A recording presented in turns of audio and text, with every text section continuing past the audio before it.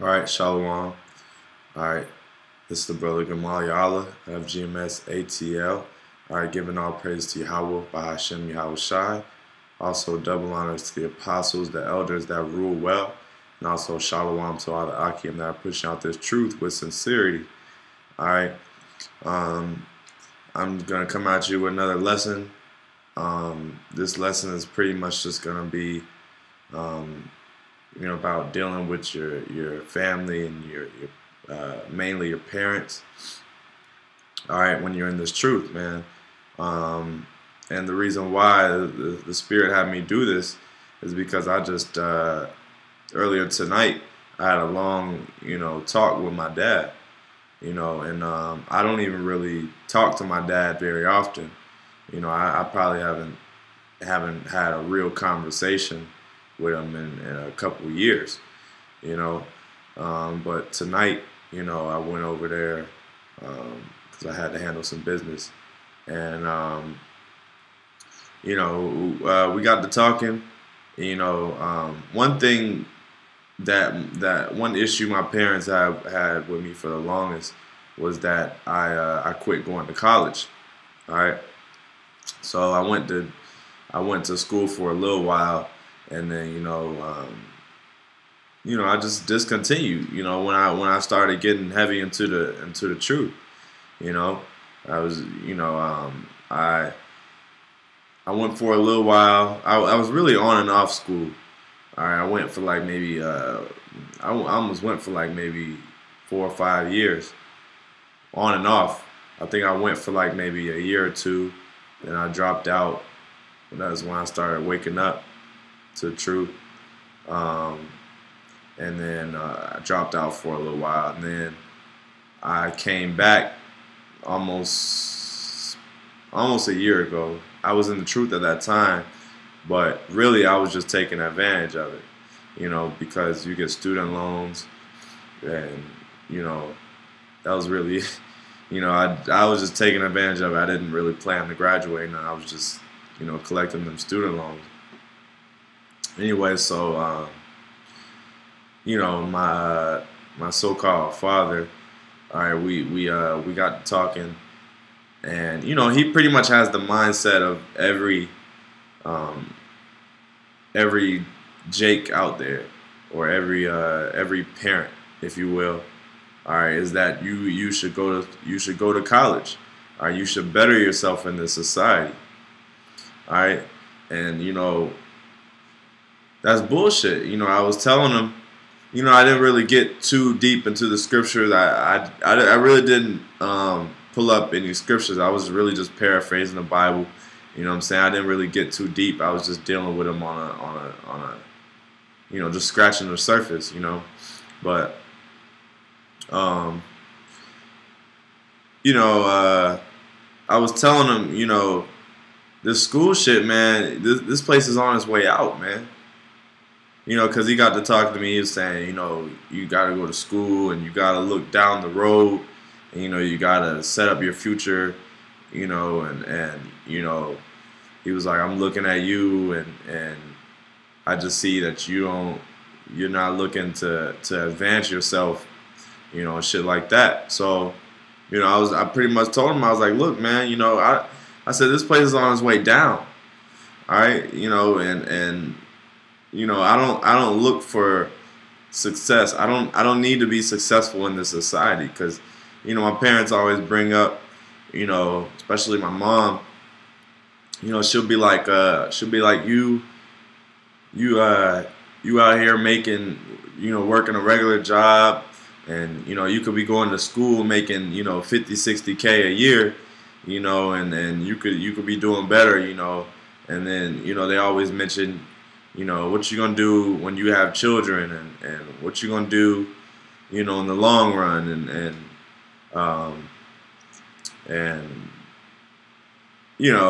just shit like that, and my dad even mentioned, getting married. I told him I don't want to get married, and that's a, he took it as, oh, so you don't want to have children. I was like, nah, I want to have, really, I don't want to have children in this kingdom.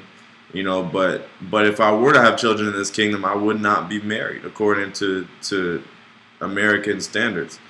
All right. So anyway, the point that I'm stressing here, brothers, is your parents not gonna get it, man. Actually, I got a precept on that. Hold on, bear with me 1 second, Akim.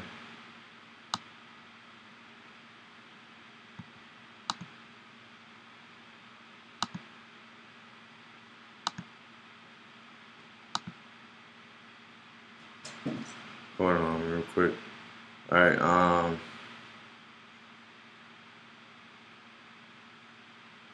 This is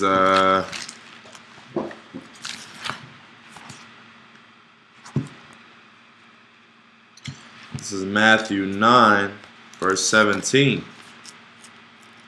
All right.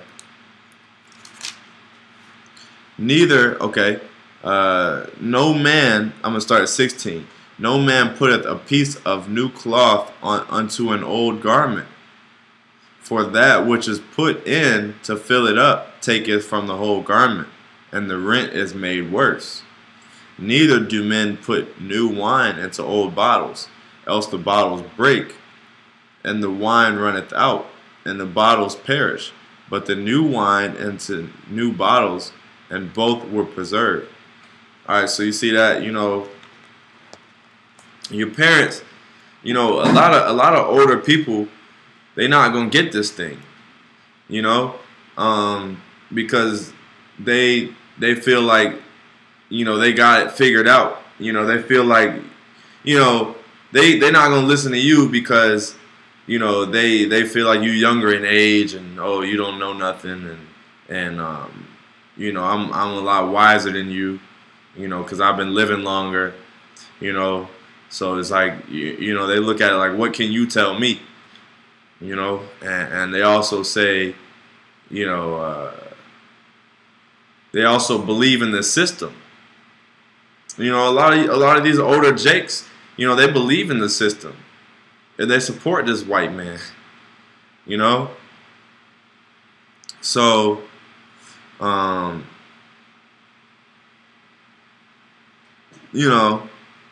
this precept, it says, you can't put old wine into new bottles. All right, so just like that old saying, you can't teach an old dog new tricks, man. So my dad is of age. My dad is up there. He's in his 60s. My dad's old as shit. So I mean, not that old, but he's stuck in his ways, man. He's not gonna change. He's already joined to the society. He believes in the society, and my dad is really he's really somewhat of Uncle Tom.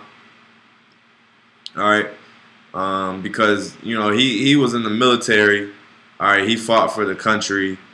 All right, and he was one of the top. I don't know what rank he was, but he was he was a kind of a high ranked officer in the military, and he just supports the society. He feels like he did the country any Jake that fought for America, they all kind of, they really join to the society. They support the society. All right, they back this country. All right, and I was telling him, I was like, this place is on its way down. He was like, how so? And I was like, well, because my dad, he watches a lot of TV, a lot of local news, and CNN, and he watches TV. That's where he gets his news and information from. And I tell him, I'm like, look, you don't look at international media. You don't look at third-party news outlets. So you don't know, you don't really know what's going on outside of what the TV tells you. You don't understand. You don't realize the things that I'm telling you. That this place is on its way out. I also mentioned America's infrastructure, and how it's beyond repair. All right, and they won't repair it. All right, and you know, he was just finding excuses to back America. All right, and I was telling him, like, you know, this place is finished, man. You know, and let's see. Let me pull up another precept, man. Now this is okay.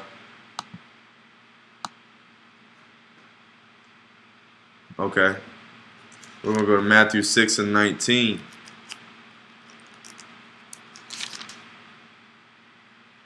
All right. Now this precept, you know, cause my dad's pretty much saying, you know, you need to look 10 years from now. All right, and he even mentioned this precept. He said, you gotta. He was like, you gotta have a foundation.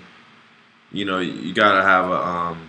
You know, scriptures say, you know, when you build a house, you know, you gotta have a foundation. You know, just paraphrasing that precept.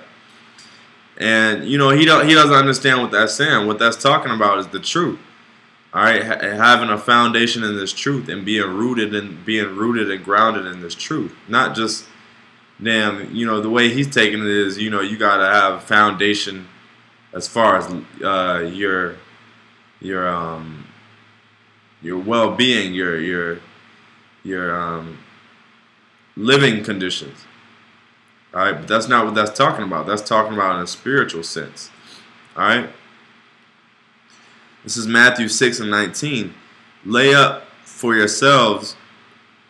not up for yourselves treasures upon earth, where moth and rust doth corrupt, where thieves break through and steal. Alright, so lay not up for yourselves treasures on earth. Alright, because my dad, you know, he was talking to me about money, you know, and making it in this society and you know, being somebody. Alright. And it says 20, but lay up for yourselves treasures in heaven, where neither moth nor rust doth corrupt, and where thieves do not break nor steal. All right, so you know, us being in this truth, man, we laying up, we storing our spiritual treasures. All right, that's what we're doing, man. Through these works that we're doing. All right, through the wisdom that we're acquiring, all right, we see that this place is on its way out. So we're focused on the heavens, or the kingdom of heaven. That's what we're focused on. We're focused on, you know, we're not focused on this earth. All right, and also got another precept. All right. Let's see. This is 2 Corinthians 4:18. While we look not at the things which are seen, but at the things which are not seen. For the things which are seen are temporal, and the things which are not seen are eternal. Alright, so we can't be focused about, you know, we can't be focused on, you know, being successful, running a business, alright, getting a good paying job, alright, going to college, getting a degree. Alright, we can't be concerned with that, man. Because, you know, the Most High is not dealing with that stuff, man. I mean, you know, you got a job to take care of your, you know, the Most High, you know, He understands you need a job, all right, and if the Most High is dealing with you, He gonna make sure you taken care of. He gonna make sure you get a pretty good paying job. You know, you're not gonna be, you know, you're not gonna be rich. You know, but if the Most High dealing with you, He gonna make sure you okay. You know, but we can't be looking to be no top guys, no rich guys, no. You know, there's no big successful Jakes. All right, and that's what my dad thinks. All right, he you know, really, when you talk to the average Jake, man, it's really frustrating, man. Because, I mean, how can you gotta hide this truth, man. You gotta really hide this truth. Because, you know, to the average Jake, man, when you explain to them, look, man, I don't want to be, you know, I don't need to make a lot of money. I don't need to, you know, make it in this society. I'm not trying to do that. They're gonna look at you like, what? You crazy? Because most Jakes are on that mindset, man, of making it and prospering. All right, that's because that's all they have. They don't see this truth. All right, they're looking to have their kingdom in America. All right, that's where they want to have their kingdom, because they believe this is just it. They're not spiritual. They're not looking ahead. Because essentially, I am looking ahead. I'm looking at, because I see what's coming for America.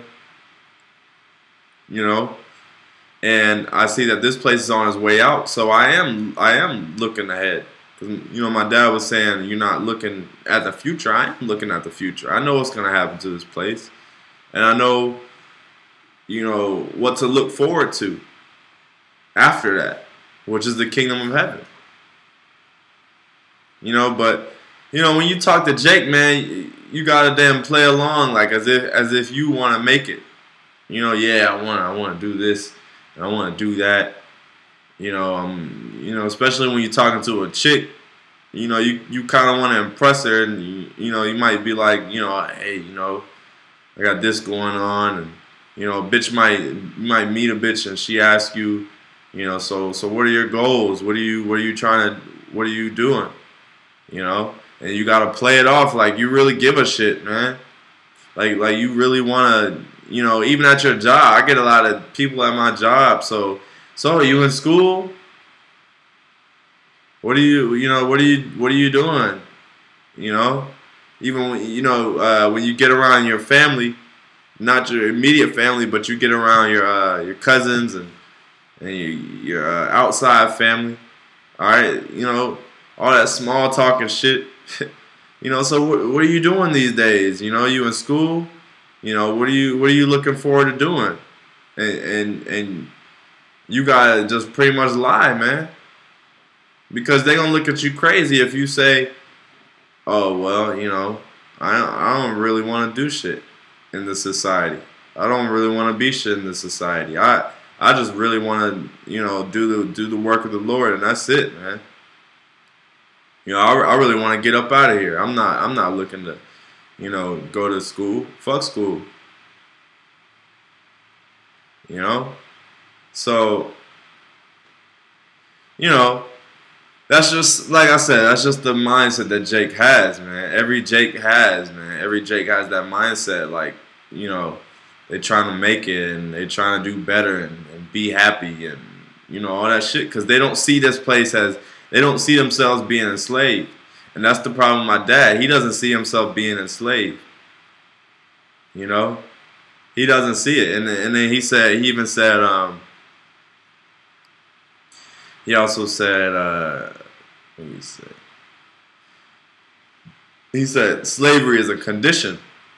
You know, and that you know, you're only enslaved, like slavery is a pretty much is all in your head.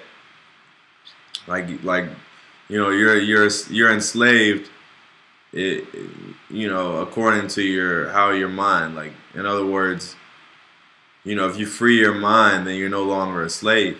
That's bullshit, man. Because you ignore reality. You know, if you a slave, all right. Or how about this? If you got a free mind, you know, and essentially us being in this truth, our minds are free. All right, we have freed our mind because we have something to look forward to, which is the kingdom. So we're not stuck on this plane. All right, so you know, we have freed our mind, but we're still stuck in this hell. we're still bound to this flesh. So we're still enslaved. We still got social securities. We still got birth certificates. We still gotta obey this so-called white man's laws. All right, we still enslaved.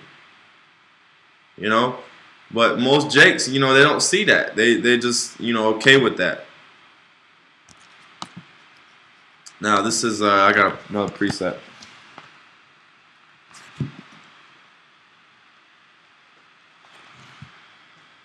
This is John 12:25. He that loveth his life shall lose it, and he that hateth his life in this world shall keep it unto life eternal. We'll read that again. He that loveth his life shall lose it. All right, so you see that? So these Jakes that love their life and they love America and they're okay, they're content with this society, they're gonna lose their lives, man. It says, and he that hateth his life in this world shall keep it unto life eternal. So us being in this truth, man, we hate it here. We really do. We're ready to get the fuck up out of here because this is not where it's at. This is not, being under this white man's captivity. Fucking just going to work every day. All right, having to pay bills. All right, driving around your car fucked up. Always in a tough financial situation. All right, your woman might be giving you hell. Your family might be giving you hell. All right, this is not where it's at. And then you gotta look at these fucking crackers. You gotta fucking look at these homosexuals. All right, prospering. You gotta be friendly with them. Smile. You may not smile with them, but you gotta be, PC with them. You don't want to. You can't just cuss them out or put them to death. All right, at your job. So, we hate it here, man. We can't be ourselves, man. We can't rule. So we really can't be ourselves, man. We just really gotta wait on BAHASHAM YAHAWSHI to deliver us out of this place, man. But your parents not gonna see it, man. Bottom line, man. Your parents. I'm just speaking, for the majority. Most of your parents, man, they're not gonna get it. So really, it's best that you really just keep it to yourself, man, because the Most High chose you. He didn't choose your family. He didn't choose your parents. Parents are really stiff-necked, man. You're really stiff-necked. This is Proverbs 14, verse 12. There is a way which seemeth right unto a man, but the end thereof are the ways of death. Alright, and that's my dad, man. What he's doing seems right. Believing in the society, and he even mentioned that he feels like if you have a lot of money, you should give back to the world. Give back to the children and raise up children and teach children, and but he just thinks carnal, man. It's just really carnal. You're not spiritual, and he also lacks faith. My dad lacks faith. All right, because even a lot of things in the Bible, he couldn't grasp. He was just like, well, I don't understand how. So he don't understand how Moses split the sea. and said he was watching a special, and they was talking about how, oh well, Moses probably, these so-called scientific experts or whatever, they were saying, well, Moses, he probably knew the tides, so he probably didn't split the sea. He probably just knew the tides of the Red Sea, and he knew that they were gonna make it through during that specific time. But nah, man, that's he basically trying to find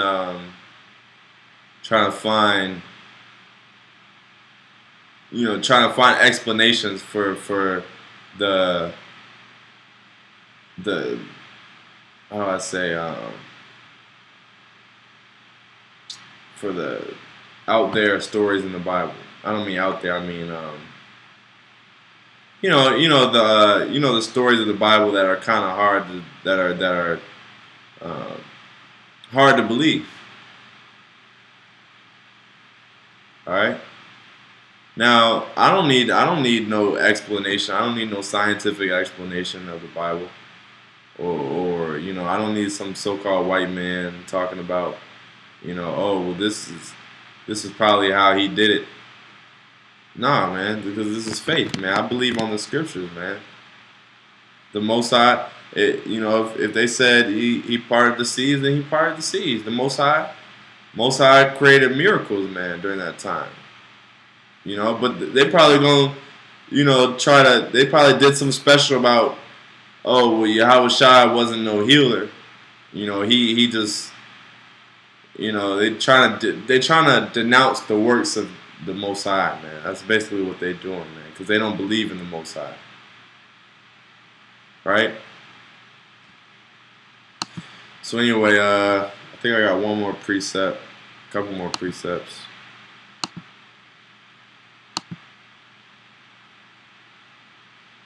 Let me see. All right.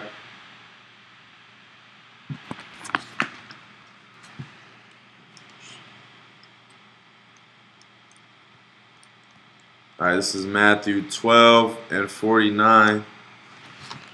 Let me get it. Matthew 12 and 49. 12 and 49. And he stretched forth his hand forward toward his disciples and said, Behold, my mother and my brethren, for whosoever shall do the will of my Father which is in heaven, the same is my brother and sister and mother. So, I'm gonna wrap it up with that. But your family, man, they not gonna get it. They're not here for you. All we really got is our brothers, man. Your parents more than likely, they want you to make it in the society. They want you to be like them and go to college and all that bullshit and make it. All right. So with that, I'm gonna say shalom and all praise to YAHAWAH. Shalom.